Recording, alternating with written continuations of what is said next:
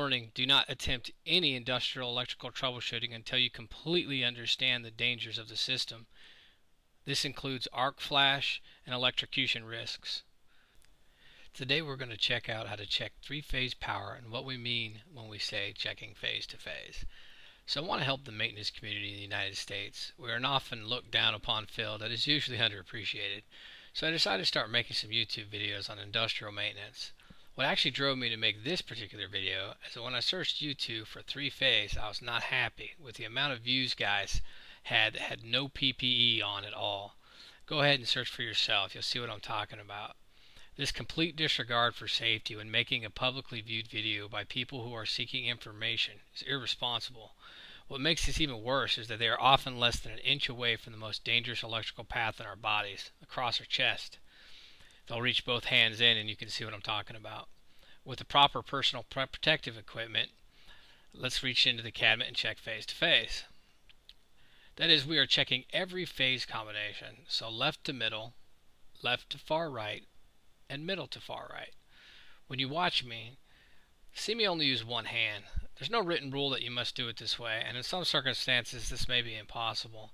But when you use one hand, it not only reduces the chance of shock across the chest, it also turns me sideways and reduces the area of body exposed to potential arc blast damage. So let's cover that one more time. Left to middle, left to far right, middle to far right. You can do it in any order. If we are reading something very close to 480 volts, we are good to go in a 480 volt system. If you're reading 277 volts or something close to it, you have what we call a dropped leg.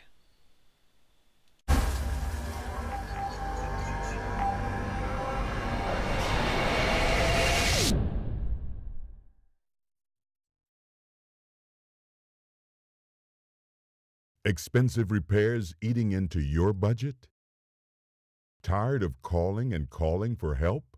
We show up on time. How many times are they going to swap out parts until they find the problem? Does the part even need to be replaced, or would a less costly repair be possible? Improve Maintenance. Improve Maintenance industrial and medical device. Repair at improvemaintenance.com. You can send problems our way and you will always get a quote before a repair. Rush repair and shipping are available.